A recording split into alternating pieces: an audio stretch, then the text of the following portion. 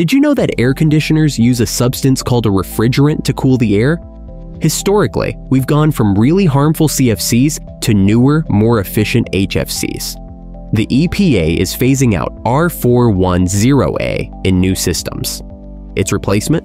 R32. R32 is more efficient, has a third of the global warming potential of R410A, and uses less energy. It's also a single-component refrigerant, making it easier to recycle. The catch? You can't just swap them. You'll need a new AC designed for R32. So why does this matter? Well, switching to R32 means lower electricity bills, less environmental impact, and better overall efficiency. Plus, as R410A gets phased out, it will become harder and more expensive to maintain older units. Time to future-proof your AC? Look for R32. Follow for more updates like this.